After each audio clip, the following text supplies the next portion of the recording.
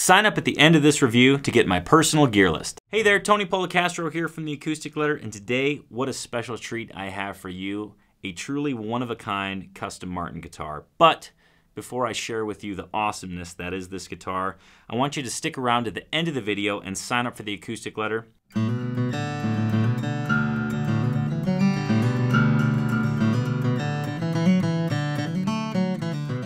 Today, as I mentioned, we have a beautiful custom one-of-a-kind 00 from Martin.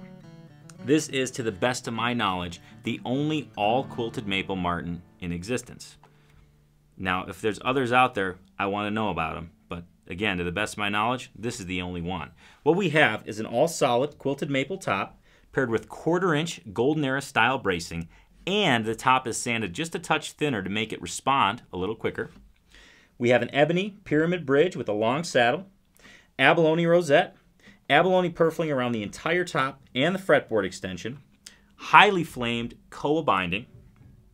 That purfling extends onto the back and sides and around the neck heel in a true 45 series fashion. The back strip is also abalone, and the back and sides are also quilted maple. We have a modified V profile maple neck with an ebony fingerboard with torch-inspired inlays, an 1 3/4 bone nut set on an angle, slotted style headstock with a torch inlay done in abalone, all on top of a quilted maple headstock overlay, Waverly slotted tuners.